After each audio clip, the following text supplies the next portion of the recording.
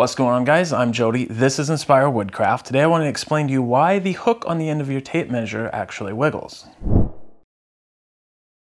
Now, in my last video, I showed you guys how to get a precise fit piece for the inside of, let's say, a box without measuring at all. But I did use a tape measure as an example in the beginning of that. And I had a few people reach out in the comments and say, well, why does the tape work this way? Or why does the hook move and stuff? And so I thought it'd be a really good time to explain why that happens.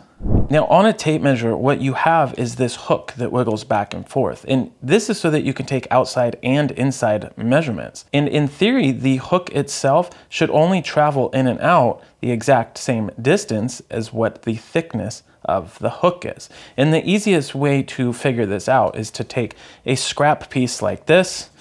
I guess it doesn't have to be scrap. Hook your tape to the end of it. And in this case, I'm just going to make a mark at 6 inches. Then I'm actually going to take either a block of wood like this, or for me, I'm just going to butt it right up here against the end of my fence. I just want something to butt the tape up against. As you slide the tape up there, your mark should come in at the same measurement.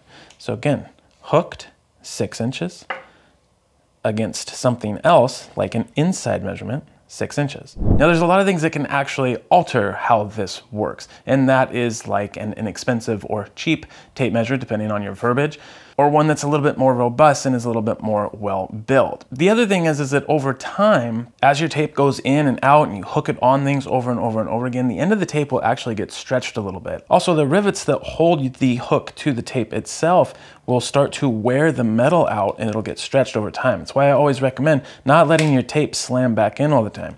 Now, you might have noticed on this one, there's a little bounce to it. That's because there's actually a shock absorber right here, and that helps take away some of the bounce. But if you have one that doesn't have that little deal on there, that little shock absorber, it's going to slam into this. It's also going to bend the hook over time too, depending on, of course, what you're doing. And so this hook will become bent, and then you're going to get an inaccurate reading either way. So hopefully that actually cleared that up. It's actually a really simple reason as to why that hook moves. But like I said, there can be some variances, especially if you have an older tape. It's always good to check your tapes against each other, and of course always use one tape for a whole job. That way, if there's any inconsistencies, the inconsistencies are consistent throughout. I hope that made sense. That's all I got for you guys today. Thanks so much for watching. As always, we'll see you in the next video.